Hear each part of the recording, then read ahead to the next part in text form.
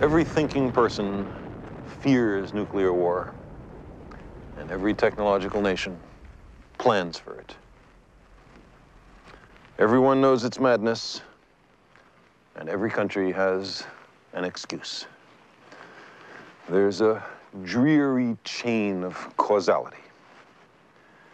The Germans were working on the bomb at the beginning of World War II, so the Americans had to make one first. If the Americans had one, the Russians had to have one.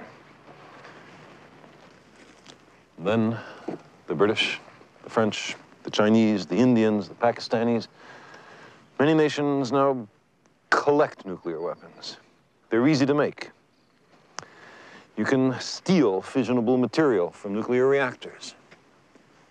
Nuclear weapons have almost become a home handicraft industry. The conventional bombs of World War II were called blockbusters.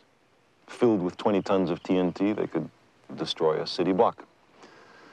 All the bombs dropped on all the cities of World War II amounted to some 2 million tons of TNT, 2 megatons. Coventry and Rotterdam, Dresden and Tokyo, all the death that rained from the skies between 1939 and 1945. 100,000 blockbusters, 2 megatons.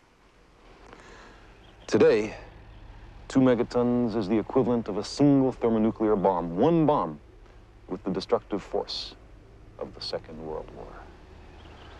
But there are tens of thousands of nuclear weapons. No place on the planet is safe.